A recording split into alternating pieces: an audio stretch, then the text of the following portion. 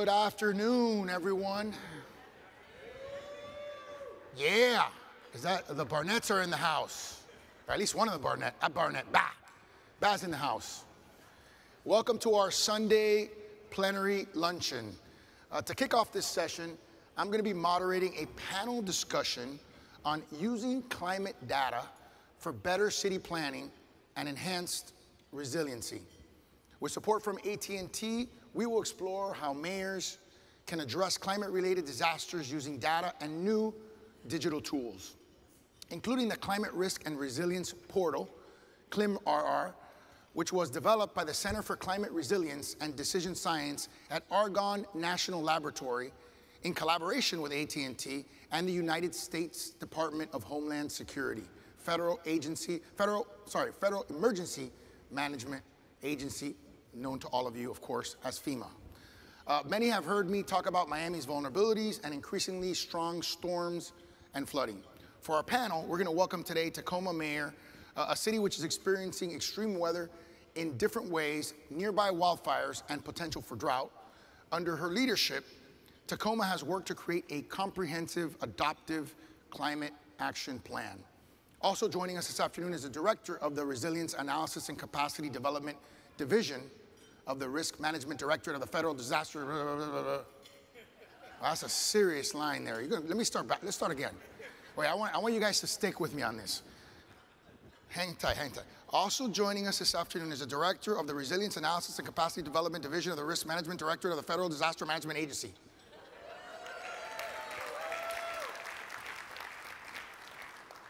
Wow, I didn't know that a department could have a name that long. Whew. Lastly, we are joined by the assistant. You get better at this the more you do it, right? Right, Brian? Okay. We're joined by the Assistant Vice President of Environmental Sustainability at AT&T. So let's get started. Please welcome to the stage Tacoma Mayor Victoria Woodards, Director Karen Marsh, and AT&T Shannon Carroll. Good to see you. Director, good to see you. Good to see you. Now, before we get started, Director, I want you to say the name of your department 3 times fast. I'm just kidding. Let's start with you, Mayor Woodards. Who pronounces your name better, me or my daughter? Your daughter. Okay, I think so. Actually, your daughter pronounces my name better than most adults. Most adults. So can you tell us a little bit about what the city of Tacoma has seen as it relates to challenges brought on by extreme weather and what future climate threats you're going to see and you're seeing on the horizon? Well, we are not unlike most cities in America who are facing some issues regarding climate change. As they say, climate change is real. And I will tell you, in a city like Tacoma, there are a couple of things that we're seeing. One is we're seeing sea level rise and storm surges in our city. And actually, we just saw up to 2 feet higher by mid-century. That's what we think we're going to be seeing. And honestly, we actually experienced some of that on December 27th. We had an unusual king tide and storm event that certainly worried our port. And that's big business for us, right? So we've got to make sure that we're keeping them safe. But, and then we're also, this might surprise people. Some people go, doesn't that happen anyway? But we're seeing more severe rainfall. Yes, so are we. And everybody thinks in Washington, well, that's just normal. But we call them rain bombs. We do. Now, see, we do really rain bombs. Yeah, we don't have rain bombs. We just have rain a lot. Okay. And it's really stretching our systems in some areas. We, thank goodness for Tacoma, we have a separate storm and sewer, but it's also still bringing more localized flooding. I will also say that we're also having a heat dome issue. Tacoma's not known, Washington State, or at least this side of the mountains, the west side that we live on, is not known for heat. And so we know that in the heat dome of 2021, in June of 2021, 8 Tacomans lost their lives. Oh, no.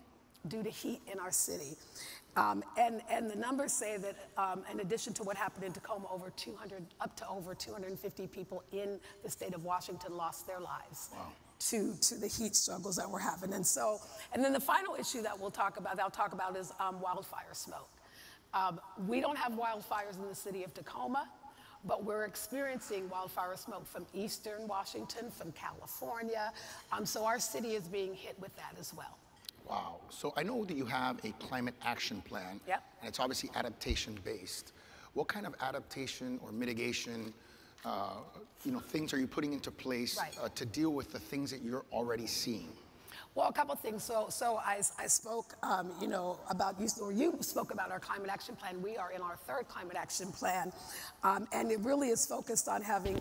We set a really aggressive carbon pollution reduction targets by 2050. Geez, 2050. Where's that at? But by 2050, and so we're really focused on implementing the plan. And the plan it's about climate change, but it's also about a better Tacoma, better health, better mobility, better jobs, better equity, and being better prepared. And so we're doing a couple things. One is as it relates to our tree canopy. When we talk about the deaths that have happened in our city, a lot of it is because we found to be the city in Washington with the least amount of tree canopy. So we have an aggressive goal of increasing our tree canopy by 30%. To make sure that we're being able to give people the shade that they need. We are also, we have innovative heat pump rebates and loans, including for rental properties, because a lot of times those opportunities are only offered to owners. Sure. And so we've got that as well. And then for those who can't have access to heat pumps or cooling for homes, we actually have grants that we have given to our health department that they actually hand out filter fans to our most vulnerable members of our community. So those are just a few things that we're focused on. Woo. Yeah. That's all? That's all. That's right. all. And that isn't even the whole So list. this question is for Shannon. Can you talk about how extreme weather events affect AT&T and the communities you serve, and what actions you're taking to address these risks? Absolutely. The equation on that's pretty easy for us in terms of the importance of Can't hear you, Shannon. Speak up. That's right. Coffee. Let's go. Okay, let's go. Oh, there you go. So, but they missed my music that I requested to come on. So, There you go. No, but so for us, the equation is really easy at AT&T. We have a significant network infrastructure in the ground, and obviously extreme weather events threaten that. And if it threatens our infrastructure, that means it impairs our ability potentially to service our customers. So that is extraordinarily important for us, because at the end of the day, we're a connectivity company. We want to connect all of our customers, including our first responders, FirstNet alike. So this journey has really started for us around 2016. And although I try to tell people all the time I'm a climate scientist, I'm not. And so we actually work with Argonne National Labs to get the best available climate science. And that's really important, because if you're going to ask network engineers to potentially redesign a network, you better have really good, real, credible data, and we have that with the Argonne data. And for us, we really started on what we just call a pilot, right? So 4 states within the Southeast, we wanted to make sure that we could execute on what we were trying to do. Happy to report that we were able to execute, and we actually expanded it to 48 states now. So within our 48 state footprint, the lower 48, we actually have the ability to look at extreme weather events, including wildfire, coastal flooding, inland flooding, drought, extreme winds. So all those are really important, because our network, again, can be susceptible to that.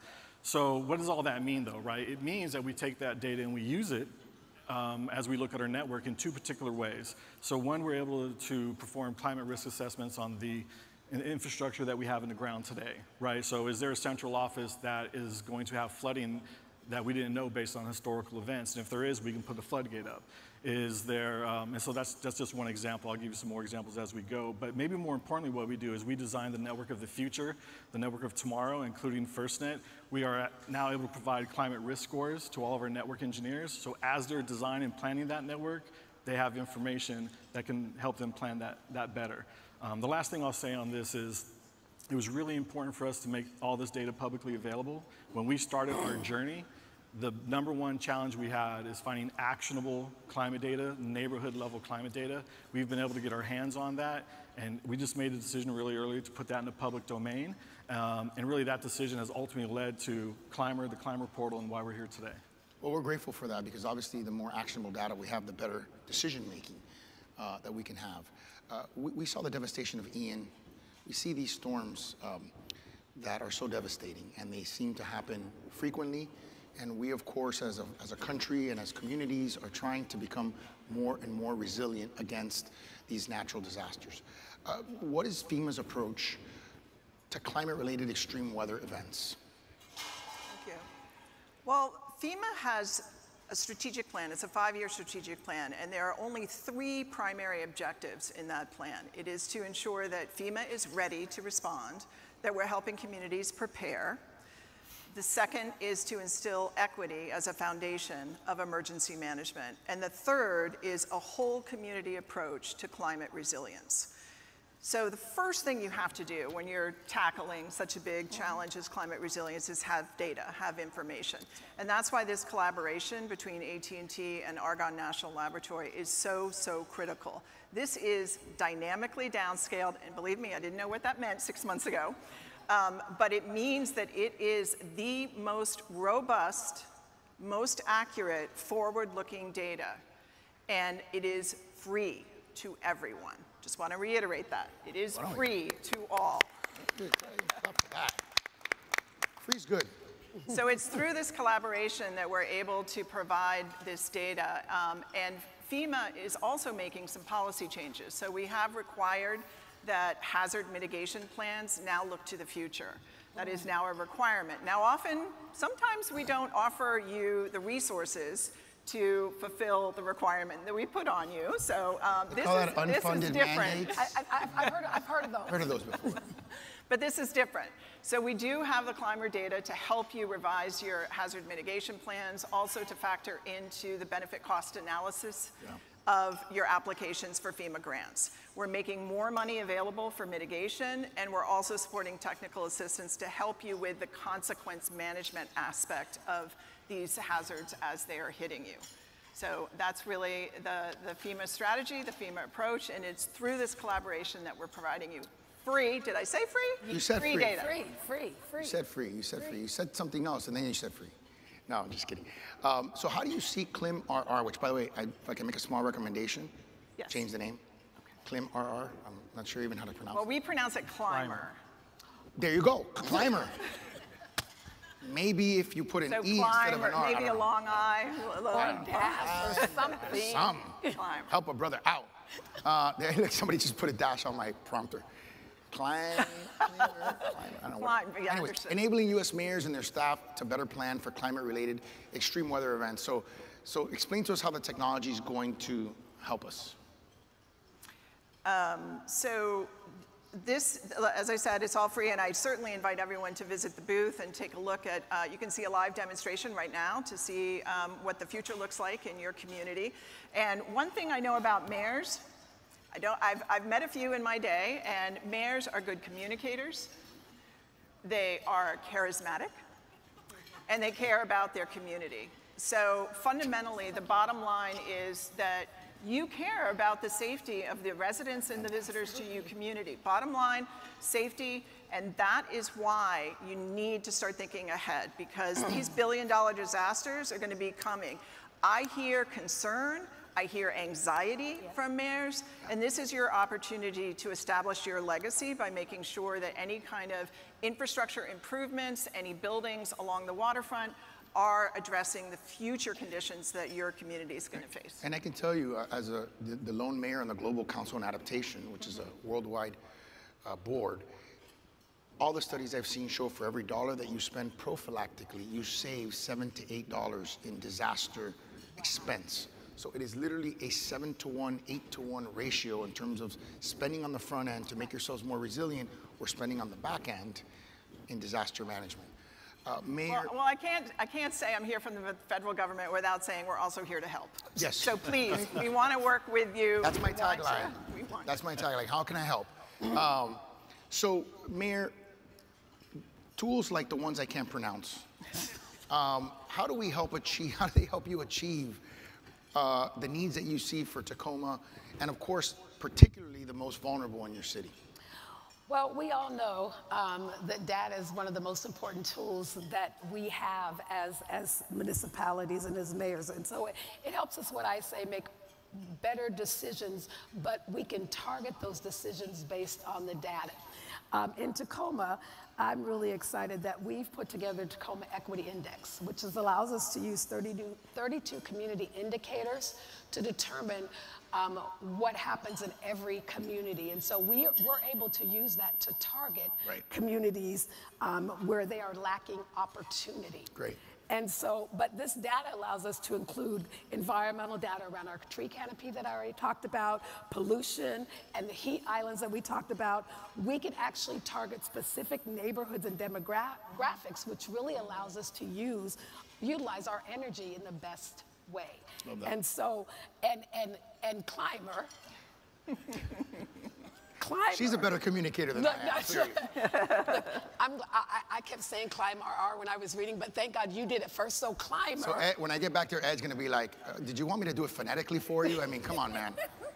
But Climber is really working hand in hand with our existing data to really dive into the specific environmental indicators to further build out our actions on how we're going to address climate change in each one of our communities.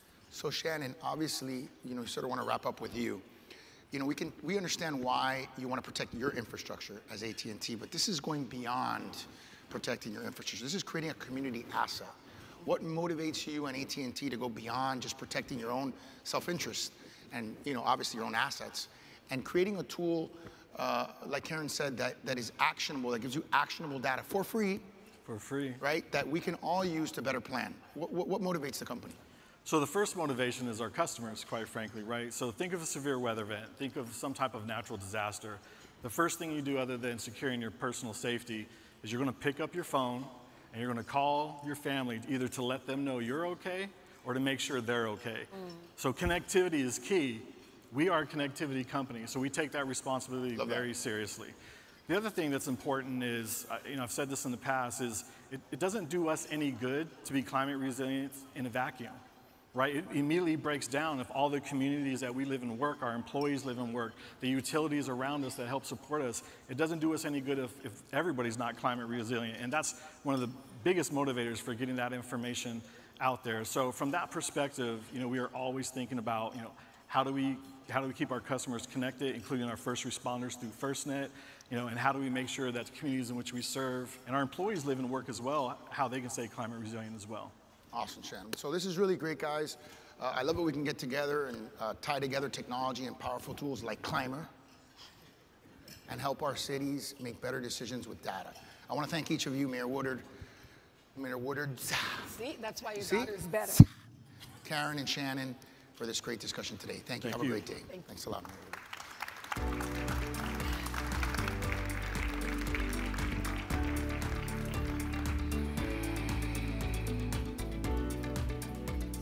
Guys.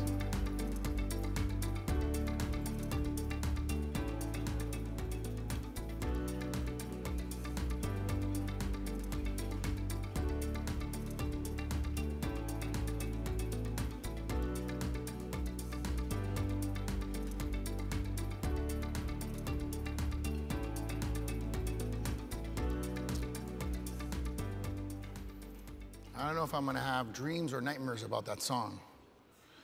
Tom, just as I'm getting good at this, I gotta go. I'm starting to get good at it.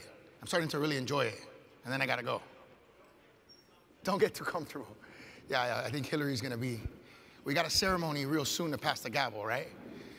So this meeting marks the third year in which we have welcomed a top Target executive to the podium to announce the winners of our public safety grants.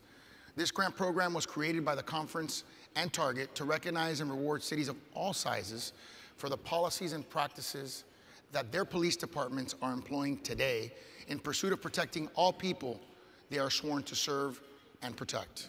It is my pleasure to introduce to you today Target's Senior Vice President for Enterprise Risk and Government Affairs, who will announce the three winners of this third round of grants, totaling $350,000, as well as the three cities earning honorable mention for their outstanding efforts. Our presenter today has more than 20 years of experience in government affairs, having worked for members of the U.S. House of Representatives and the Senate on congressional and presidential campaigns. Before joining Target, he was the director of congressional, nobody got that joke. He was the director of congressional and public affairs for the U.S. Chamber of Commerce, where he was an advocate for issues including equity, immigration, cybersecurity, education, and more. Ladies and gentlemen, Isaac Reyes.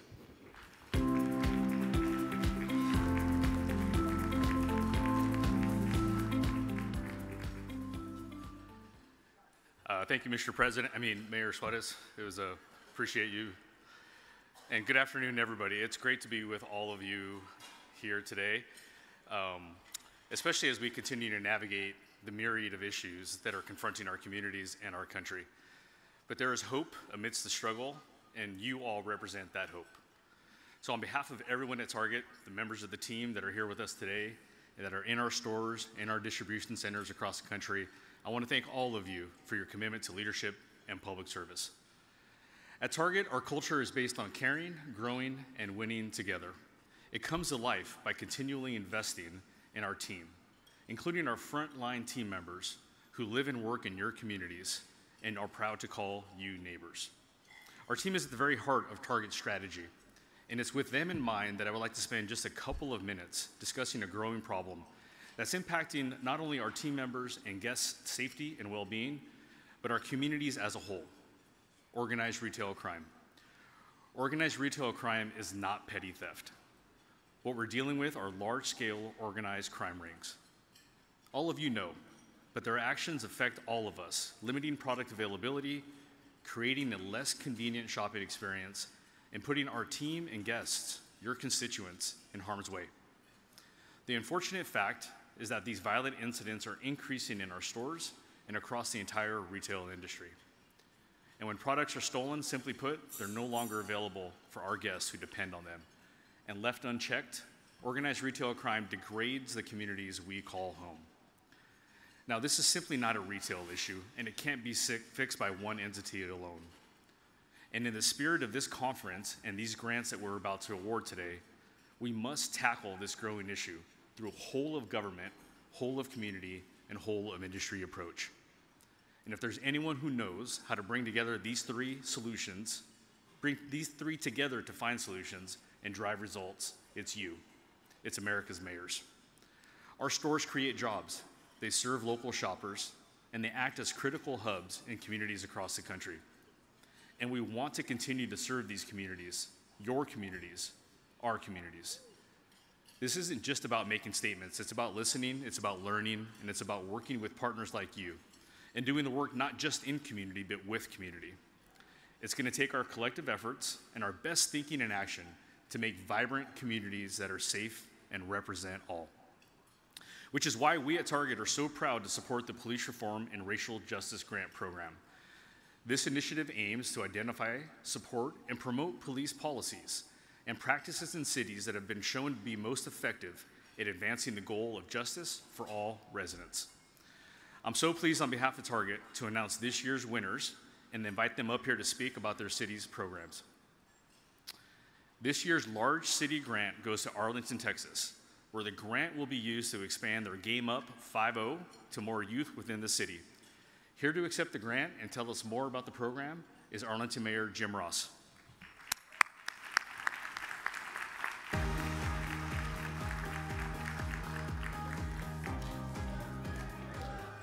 Hey, look at that. I am so disappointed because Mayor Suarez told me I was getting the Mayor Congeniality Award today. And apparently not, that it's something that I get to take credit for with what our police department did. First of all, let me thank the U.S. Conference of Mayors and Target for this generous support. Thanks to this award, the police department in Arlington will continue to be a front runner in implementing youth-focused policing strategies, building relationships of trust, and providing guidance to help youth through life. Back in 2015, the Arlington Police Department created a mentoring program called Coach 5.0 to build relationships with student athletes and help improve their social and emotional well-being. Recently, the police department expanded Coach 5.0 to gaming, identifying a section of youth population that did not play traditional sports. To bridge this gap, the department created Game Up 5-0 to strengthen relationships with youth and the community through video games and to humanize the police badge. In 2021, the Arlington Police Department partnered with the Arlington Independent School District to host a Game Up 5-0 esports tournament. This innovative event involved approximately 100 local students and over 30 officers. In addition to playing video games, officers use this opportunity to mentor youth on cyberbullying, stress relief, safe places and environments, and scholarship opportunities. The department recognizes that barriers such as transportation can limit youth participation in events such as Game Up 5-0.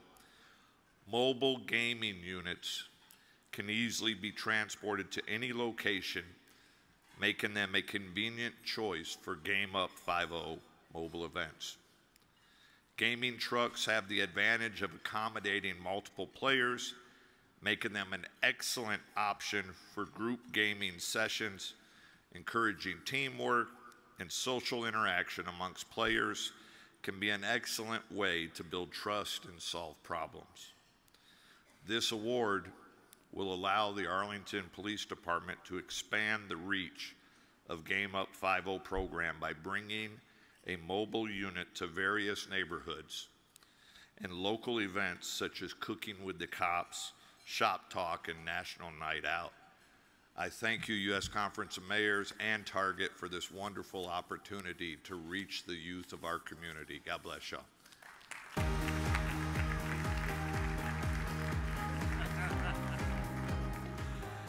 Thank you, Mayor Ross, and congratulations. The mid-sized city grant is awarded to Lansing, Michigan, where grant funds are going to be used to attract skilled trade instructors to the Mikey 23 program to assist with building tasks. Here to accept the award is Lansing Mayor Andy Shore.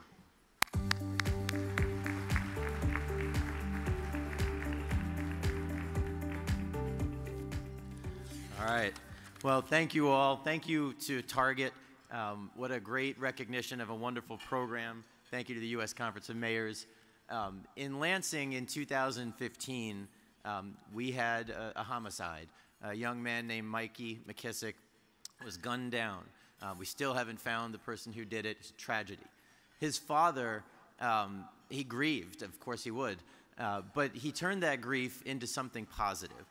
He was a skilled tradesman, and he started a program called Mikey 23. His son was 23 years old, where he grabbed the youth, especially the at-risk youth of the city of Lansing, and he taught them how to build houses. He looked around the community and said, these houses need to be fixed. We have blight. He taught them, he still teaches them how to do that. He helps them get certification, and he makes sure that they don't get into trouble. He makes sure that they learn a trade. They're going to come out of high school making a lot of money. They're going to come out with their journey person certificate. And it's a great program, and it helps our community.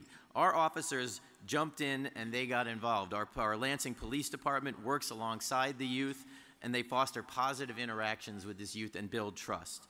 Michael and the officers convey the importance of police and community working together to address gun violence and help their community from a young age. The foundation is also directly involved with families who've been impacted by gun violence and help to support them both emotionally and through the program with opportunities. The community has embraced the program. You see residents just walk over and provide drink and food wherever these youth are fixing houses. His motto, which I love, is instead of picking up a gun, pick up a hammer.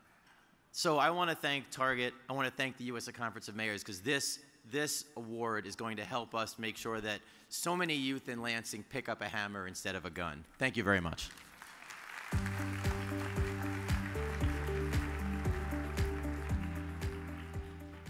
And finally, the small city category recipient is Huntington, West Virginia, where they're going to use the grant to purchase a vehicle and other equipment for their crisis intervention team. Here to accept the grant and tell us more about the program is Mayor Steve Williams.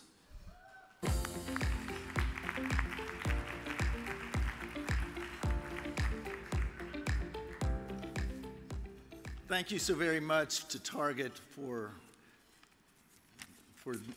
this award, and particularly thank you for the U.S. Conference of Mayors for recognizing small cities in these. We don't find ourselves lost in the shuffle of the much larger cities. And when I see what Arlington is doing and Lansing is doing, the one thing that we all can agree upon, cities are the laboratories of innovation throughout our nation. And if cities are the laboratories of innovation, then small towns, small cities are the petri dishes. And this is the opportunity that we absolutely do have here. We can be the pilot projects to be able to identify what works, what doesn't, and how to fix it. As I like to say, we will identify in a small city faster what works, quicker what doesn't, and sooner how to fix it. As a result of that, we can scale different projects and be able to take them forward. That's where law enforcement assisted diversion started in Seattle, but also through smaller towns across the country. Quick response teams that we found that as a result of having to deal with the opioid crisis were able to be started in our community and other small cities to be able to move forward. Well, the crisis intervention team is a response to the problems that we are having. Police reform does not mean defunding the police. Police reform means that we identify innovative ways to be able to move ourselves forward. And what I'm so proud of with our team, with the Huntington Police Department, with our entire community in the crisis intervention team, is we have 25 separate partners that we work with to be able to address homelessness, mental illness, substance use disorder. Homelessness is not a crime. Mental illness is not a crime. Therefore, what we need to assure is that we are training our police officers and providing the skills to de-escalate whenever there is an issue that is coming up regarding mental illness and being able to respond. We're so very, very proud of what our police officers are able to do and everything that they have been charged with the responsibility of doing. The U.S. Conference of Mayors always gives us this opportunity, and we're awfully proud that somehow Huntington, as a small city, has become known as a city of solutions. The crisis intervention team is just one more notch that we're going to be utilizing as a result of the support of the Conference of Mayors and Target. Thank you so very much.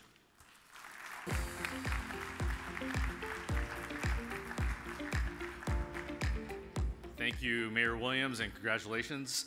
Let's give all of today's grant recipients a big round of applause.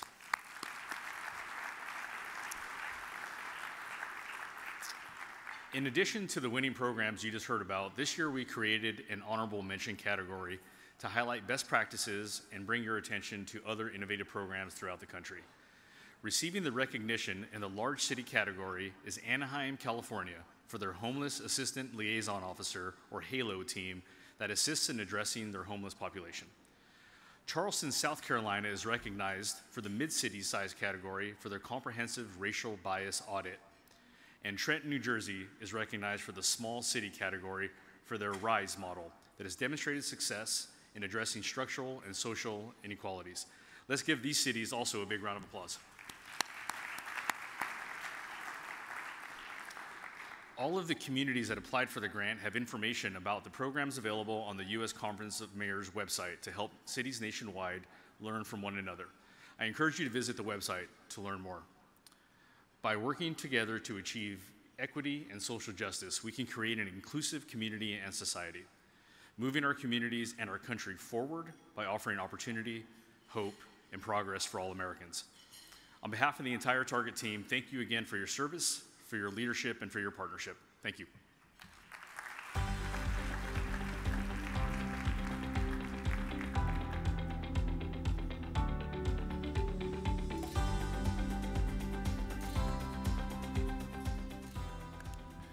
At our 91st winter meeting in January, the San Antonio mayor, chair of our Mayors and Business Leaders Center for Compassionate and Equitable Cities, made an announcement. He said that development of a 6-part campaign designed to promote compassion and community healing was underway in his city, and that it would be released for no-cost distribution to all cities at the conference's 91st annual meeting right here in Columbus. He's a man of his word, and it's my pleasure to introduce him today for the national rollout of Compassionate USA, a campaign to help decrease violence and trauma and increase individual and collective healing in all our cities. Please welcome San Antonio Mayor Ron Nirenberg.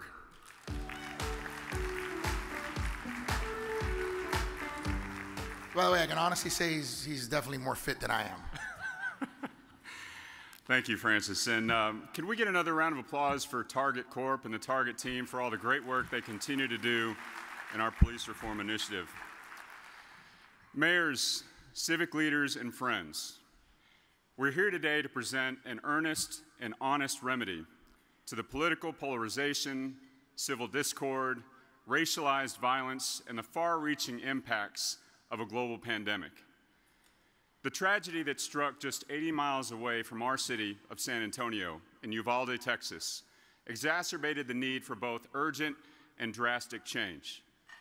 The following U.S. Conference of Mayors annual meeting was painfully colored by the recent horrors, but our convening afforded leaders across the country to engage in conversations to guide our country toward a more compassionate path. Now, I can tell you, as chair of the Mayors and Business Leaders Center for Compassionate and Equitable Cities here at this conference, I, and I'm sure many of you, returned home determined to be a catalyst for change and for progress. Local conversations with my family, friends, and colleagues resulted in a bright vision and collaborative effort between the City of San Antonio and the Alamo Colleges District and our greater community to provide a true and permanent foundation for compassion. And today, together, we're proudly launching Compassionate USA, which will continue our spirit of collaboration to build and demand a brighter future for our nation. The concept of compassion is rooted in the Golden Rule, to treat all others in the ways we wish to be treated. It's an ethic that has existed in some way, shape, or form in every tradition or culture that humanity has created, a testament to our collective understanding that compassion is the basis to heal our suffering. Roughly 160 days have passed in this year, 2023, yet our nation has faced well over 200 mass shootings. Think about that for a second. We are currently averaging well more than one mass shooting a day in this nation. If more guns, more weapons, and more violence were the appropriate responses to such a gruesome plague, the United States would have been the safest country on the planet a long time ago. And I think that many in this room would agree, then, that exhibiting compassion and care in the face of such atrocities is the epitome of strength. We can stand strong, together, against this needlessly protracted suffering by simply learning how to better care for one another. Because the COVID-19 pandemic unequivocally worsened our collective mental health, isolation, loneliness, job loss, financial instability, illness, and grief have taken their toll. Today, 90% of American adults believe our country is facing a mental health crisis. Though it may seem basic, a systemic foundation of compassion is desperately needed in order to physically and emotionally heal as a nation. And we know that the educational system continues to experience significant disruptions. Hundreds of thousands of students never return to school. These young minds and lives are largely unaccounted for and tragically at risk. It's incumbent upon us, many of whom lead the largest concentrated populations in the world, to leave a legacy of compassion. It's in our DNA.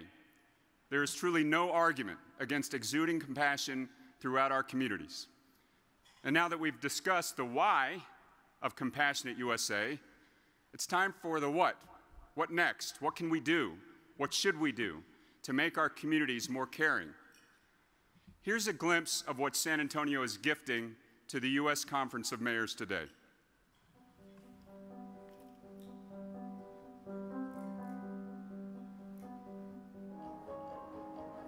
Our collective survival has depended upon mutual aid that we see in infants, we see in anthropology, we see in the animal kingdom, and that is an act of demonstrating compassion when we see a need or suffering in another individual. Our philosophy here at the Food Bank is that we serve the entire community, both those with resources and those without. We're wanting to make sure both are living their best life, and I think compassion holds it all together. It's when someone's selfless and sharing and caring, or when someone's in need and is humble and receiving. Those two things come together here at the Food Bank, and we witness that miracle of compassion every day. You have to understand sort of human nature of people. We are sometimes happy, we are sometimes mean, we are sometimes impatient, and hardest thing to do is not to work with the people, but to work with the systems that oftentimes we have to take so much of a leap of faith that they will respond and support people who may be having the best day, the worst day. That's what makes compassion within systems so critical and vital for their success. Compassionate USA is a 6-part learning journey designed to teach self-compassion and community well-being that honors our common humanity and affirms the beauty of our differences. Join a people-centered campaign committed to creating compassionate cities. The journey starts with you. The journey continues with us. Compassionate USA.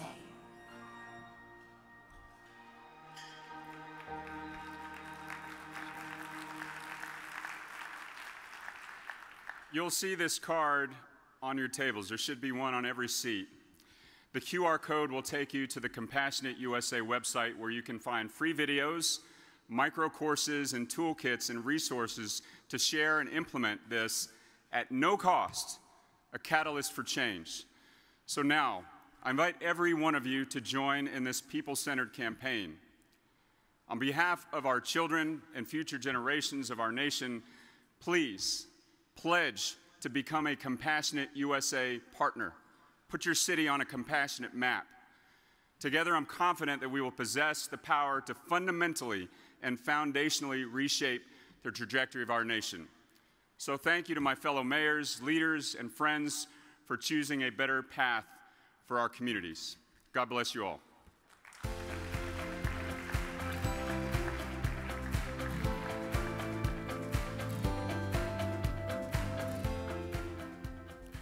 Ed's final words to me as I came up, he goes, "Go up there, it's on there, trust us."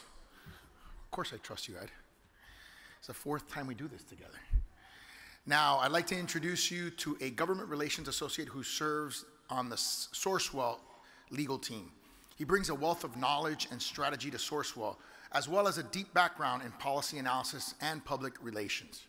Please welcome Bill Otto to the podium.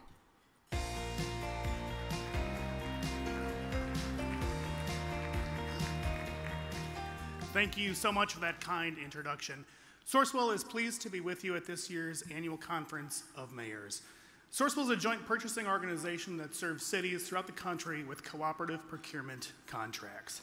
Our contracts afford cities the luxury of not having to facilitate an independent RFP process, which saves them time and money. And because we do this on a national scale, we are able to obtain for you savings upwards of 50% off of what you would on an independent RFP. Our purchasing tool is available to all of you at no cost, and all the while you satisfy your local and state procurement rules. We're also very proud to say that we are the procurement arm of the Climate Mayors Electric Vehicle Purchasing Collaborative by providing contracts to help transition governments to electric fleets. Speaking of, I'd like to enlist your support for legislation currently moving through Congress to make it easier for all of your cities to purchase transit vehicles through FTA dollars, an initiative for which you will be the greatest benefactor. In just the past 2 years, Sourcewell has helped nearly 10,000 cities across the country make 250,000 procurements totaling almost $4 billion, all in government purchases through our contracts, a real testament to the value that cooperative purchasing provides your cities. And while we work in all states and in cities everywhere, I would be remiss if I did not give a special shout out to the mayors here today from our home state of Minnesota. I'd like to offer a special thank you to USCM past president Mayor Kotz of Burnsville, Mayor Winston of Brooklyn Park, Edina Mayor Jim Hovland, Minneapolis's Jacob Fry, Minnetonka Mayor Brad Wiersum, Ron Case of Eden Prairie, and Rochester's mayor and my former colleague in the Minnesota legislature, Kim Norton. Thank you to all of you. Thank you to Mr. Cochran, and thank you to our outgoing and incoming presidents of the conference. We're pleased to partner with all of you. We're pleased to partner with the conference, and we look forward to providing all of your cities cooperative purchasing solutions into the future. Thank you.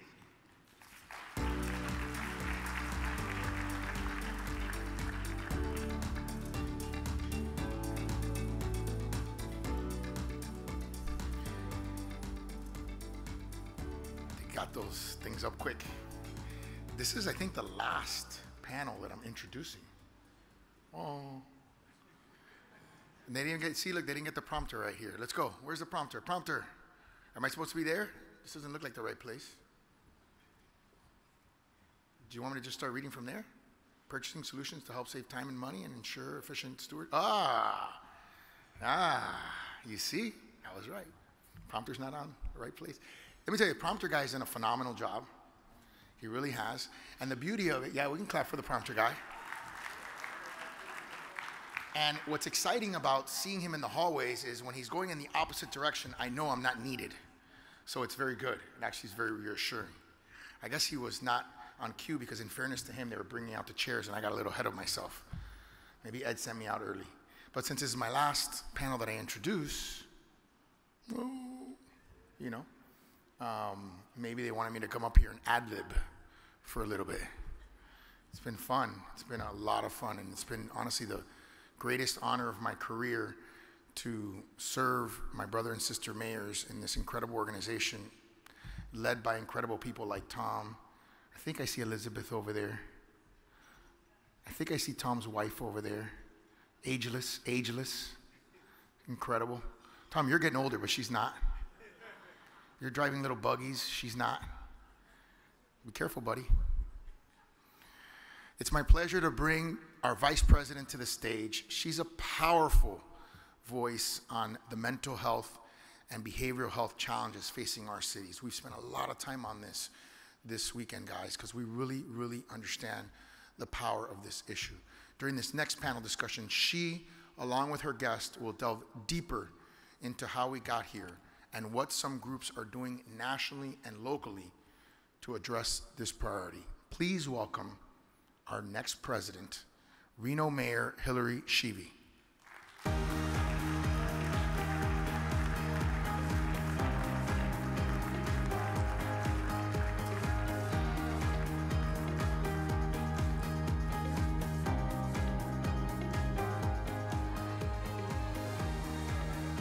Good, thank you. How's everyone doing? What time did you go to bed last night? Be honest. Oh yeah, you've been up all night. There's Tom. Okay, well I am very excited to have this next conversation. Obviously, it's a huge issue. It's something I care very deeply about. I know many of you do too, and hits a lot of us personally. I'm excited to call out someone who I know very well, and his name is Steve Schell. He heads up the Behavioral Health and Addiction Institute in Reno, Nevada. We've worked together the last 10 years. He goes all over the country and opens up behavioral health hospitals. Please welcome Steve Schell. Come on out. It's feeling like a game show. Come on, Steve. Next, we have Jennifer Snow. She is from NAMI, the National Alliance on Mental Illness. Come on out. Thank you for being here. And next up, Dr. Kenneth Rosenberg from Weill Cornell Medical Center in New York. Come on out. And he's a Peabody Award winner And documentary, your documentary is incredible, so I can't wait for them to see the little clip. Thank you. Can I just say, I don't fangirl over anyone, I fangirl over you. He changed my life. I read something in the LA Times that you did, and it absolutely changed my life forever. So this is the first time that I got to meet you, and what an honor. So I can't wait to work with you for the next year on some really, really important work that we're gonna do on mental health. Okay, so Steve, let's just get to it, because this is gonna be like the Cliff Notes version. We're gonna get on and off. So let's talk a little bit about, you open up behavioral health hospitals all over. You've done this. And so we decided to open up a 24/7 crisis center in Reno. And kind of tell me, how long has it taken us? At least 5 years. Wow. Okay, tell me why. And it started with your vision. So we were talking about 5 years ago about how to build a system of care in the Reno community. And you realized we did not have a walk-in center that was operating 24/7. We had individuals landing in the emergency rooms and in the jails. So it really started from your passion for mental health and talking with community partners about what our community really needed. Yeah, so what's the big issue? Why did it take so long? So really the red tape with our state government. So. Oh, imagine that. Not to offend our state of Nevada. No, we have to work with them too, so. We are repurposing a state building that has been sitting vacant for at least 10 years. And so that's the space we're going to be occupying. And then through the ARPA dollars, we were able to get funding to renovate the space and then also provide operating expenses. But it's taken us at least 5 years to work through that whole process. Because we've also had to work with the county, which has also been challenging. And I said this at the White House, and I learned my lesson because I was in front of everyone that in the room was from the county. And I said, cities are 24/7, counties are 9 to 5. Oh, that did not go over well. I was not popular, let's say. But I will say, if the funding had gone to you directly as the mayor of our community, we would already be open and operating today. Well, I think mayors do it fast and frequent, right? Yes. And then here's the other thing that I was saying, let's just be honest, like politically, I think the difference is a lot of people don't know who their county commission is, but they know their mayor, and they're going to hold you accountable. So mayors have to think quick and move, right? So you know your constituents better than anyone, and so it really has to start at the mayor's level. Yeah, absolutely. Okay, so Jennifer, tell us about NAMI. A lot of people probably don't know what NAMI is and what NAMI does. Yes, well, Mayor, I appreciate the opportunity to be here and having NAMI at the table.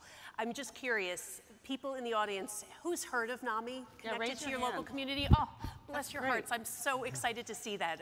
The number of you are already aware. So we are the National Alliance on Mental Illness, for those who didn't raise their hands, or NAMI. We are the nation's largest grassroots mental health organization, and we're dedicated to improving the lives of people with mental health conditions through advocacy, education, support, and public awareness.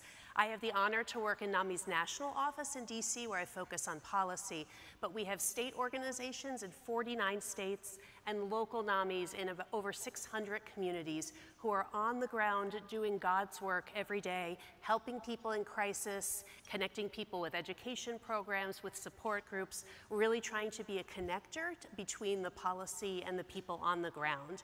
And we are honored to be here today, and for those of you who didn't raise your hand, I encourage you to reach out and find your local NAMI, because they can be a resource for you and your constituents.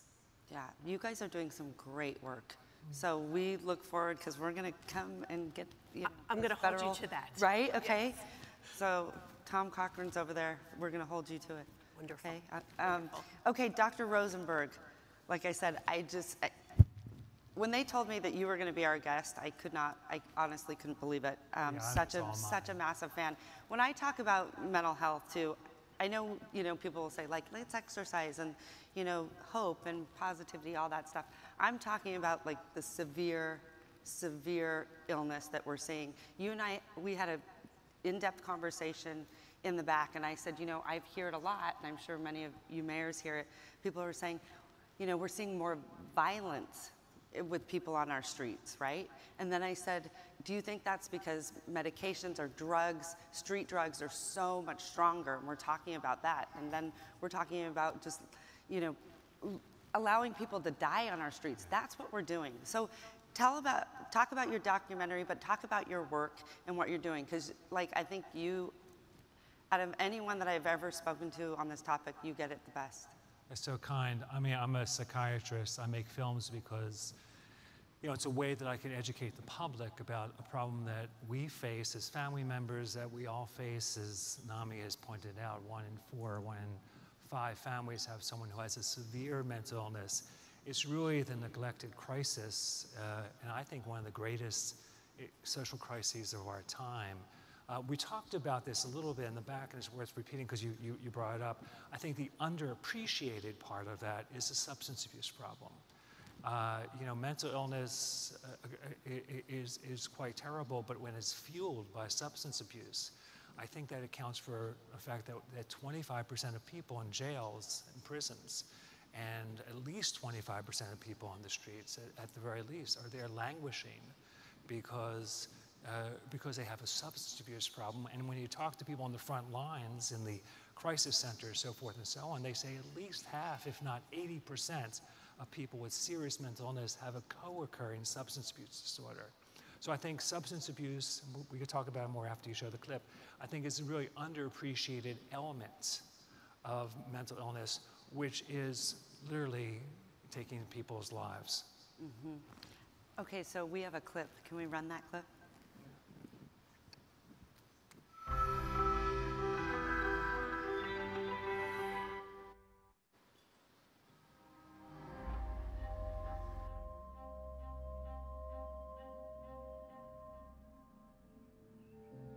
Mental hospitals like the one my sister was taken to were far from ideal, but they provided necessary care. In the 1950s, there were 558,000 patients in America's asylums. By the time I finished my training as a psychiatrist, 40 years later, over 90% of those beds were lost.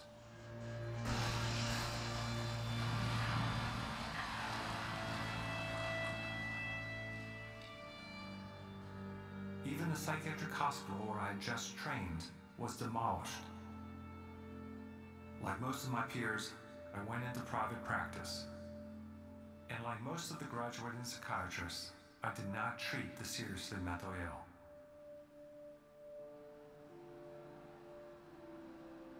"20 years later, I wanted to understand why this happened in my profession. I spoke to 8 past presidents of the American Psychiatric Association and asked them how our country and our profession came to neglect our neediest patients. The movement from state hospitals to community to jails and prisons is probably the saddest part of the story of 20th century and early 21st century American psychiatry. That they threw everybody out of hospitals in the 70s. You know, that was the mistake for people who need custodial care for their whole lives. And we didn't even think of that. I organized a conference at the association's annual meeting. And so many other illnesses. About the role of psychiatry in this crisis. And I have yet to find a single county in the United States where there are as many seriously mentally ill people in the county mental health facility as there are in the county jail. If anyone knows anyone... I invited Dr. Fullertori, America's preeminent expert on serious mental illness. During my practicing lifetime, most psychiatrists have not spent very much time taking care of people with severe mental illness. And I will say that, quite frankly, I have not been proud of my own profession over the years.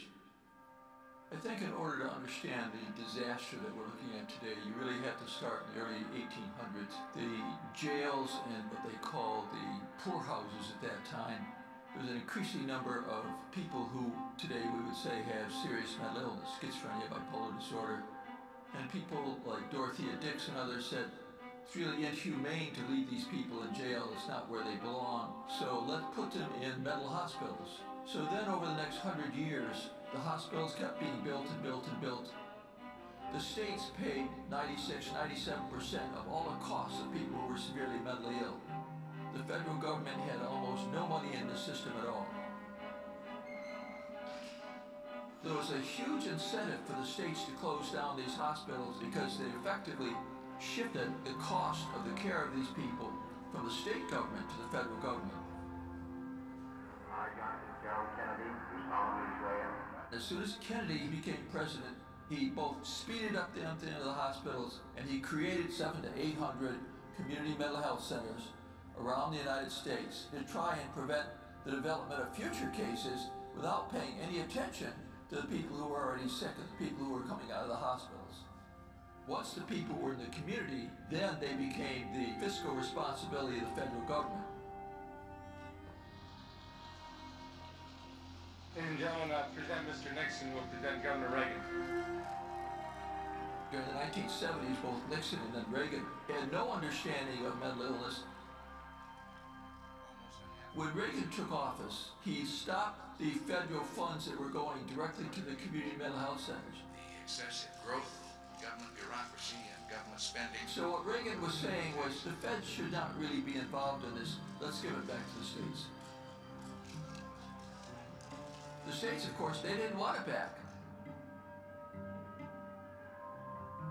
There's not any single Ronald Reagan to blame for it all. There's 10 presidents since 1960 who were all responsible for it. State governors, state legislatures, everyone's responsible for it.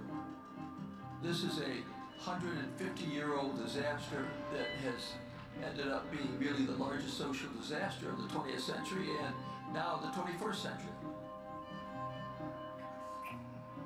You love your mama? We're the love and peace people in all the world. Yes. California has been the canary in the coal mine from day one because they were at the forefront of emptying out their hospitals. So today we are seeing problems in the emergency rooms as we're seeing them everywhere, but you see them worse in California where there are almost literally no state hospital beds left. Let us know if anything else. The emergency rooms are overrun with the people with severe mental illness.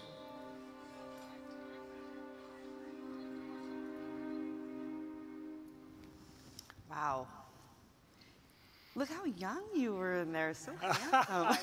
No, the reason we talk about that, take a long time to make. How long did that take you? And they age you enormously. Of course, because they're stressful, but you won a Peabody Award for that. I did. And you've won a whole bunch of awards, but Yes. how long has it taken you to?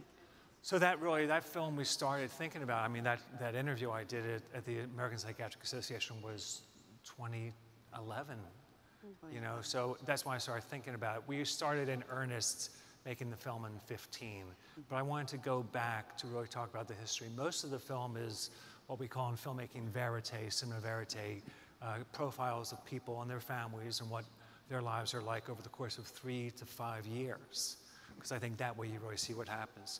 But I thought it was important to have some historical context, and that's what this is, including historical context of me as a younger man. Yeah, no.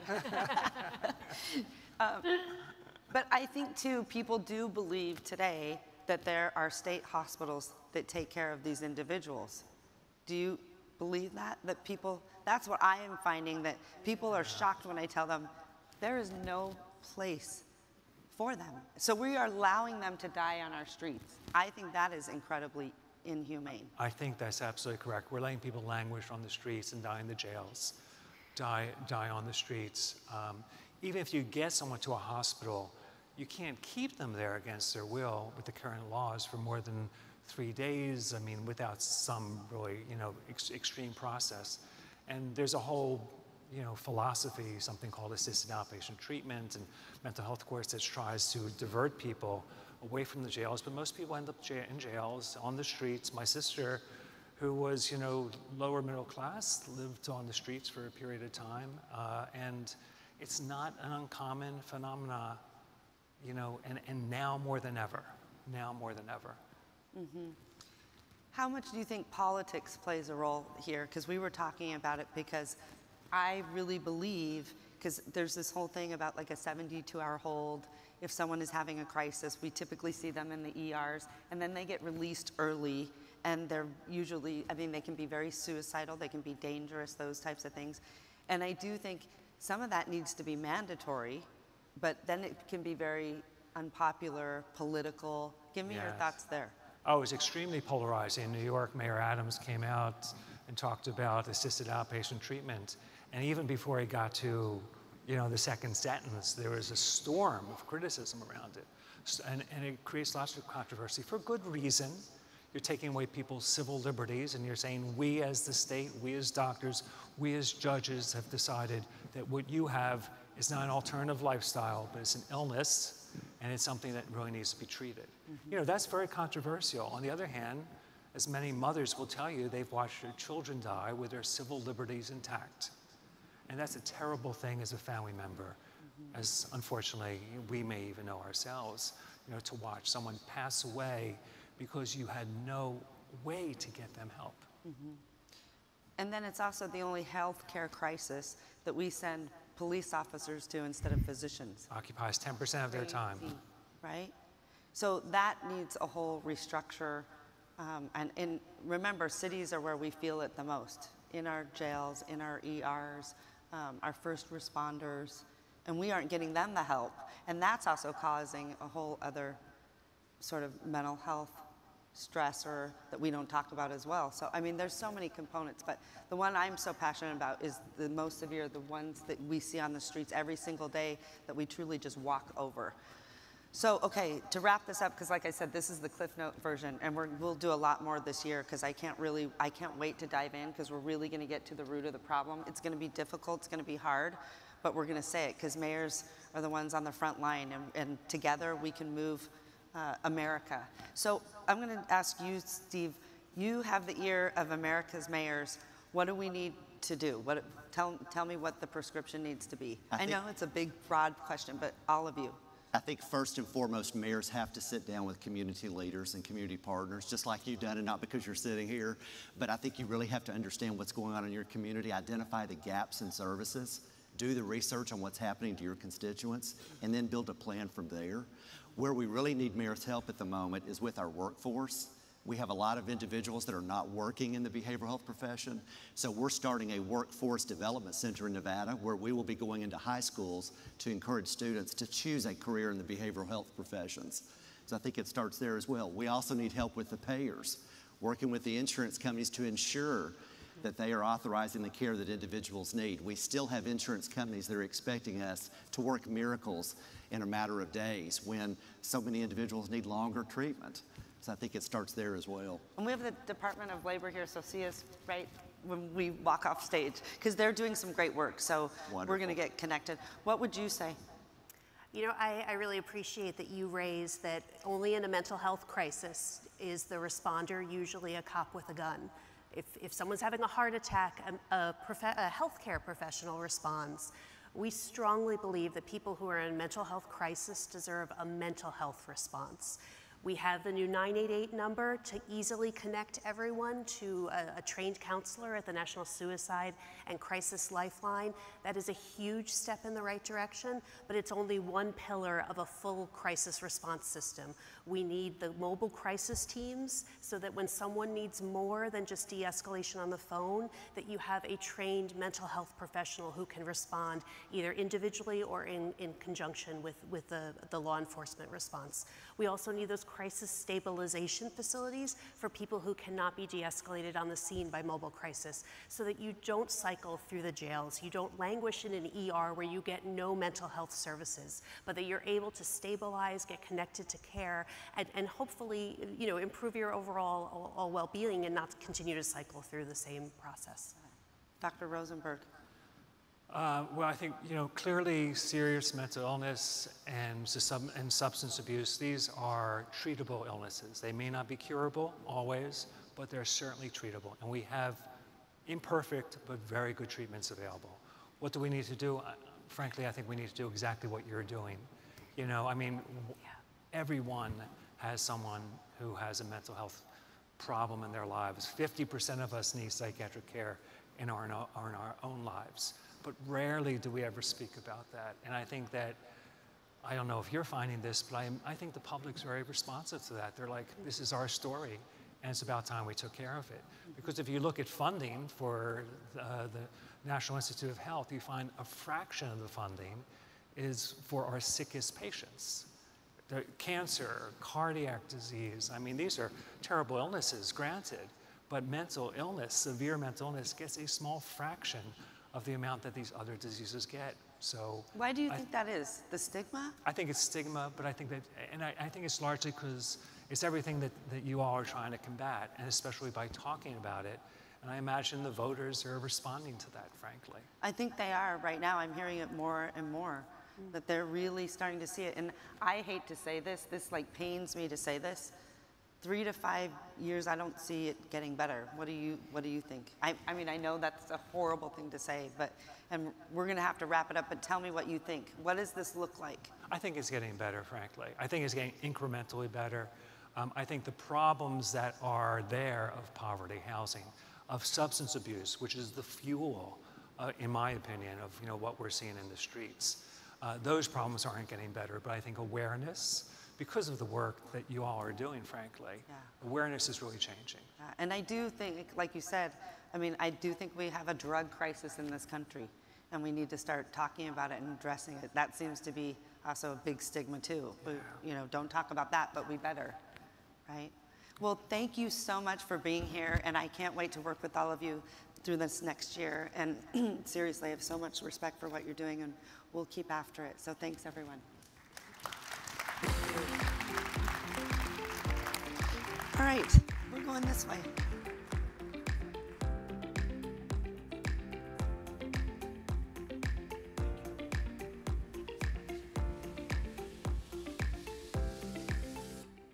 So this is it, guys, my last hurrah. I want to say thank you to all of you. I want to thank, yes, thank you. I want to thank Tom. I want to thank Ed, Bernsey, everybody in the back, the entire staff of the U.S. Conference of Mayors that have basically lifted me up on eagle's wings and helped me fly high and shine and given me a platform. Thank you, Tom. And thanks to all of you, the sponsors, the business community, the elected officials. This is the best support group in America for mayors, and the one that gets it done. So thank you all. God bless you. And now they want me to talk about tonight. So I'm going to talk about tonight. And there's a special event, which is the Space Around Us, the Center of Science and Industry, COSI. This event recognizes the balance between Columbus's technological advancements and the thriving foliage around the city. The session is now concluded. Enjoy the rest of your meeting today.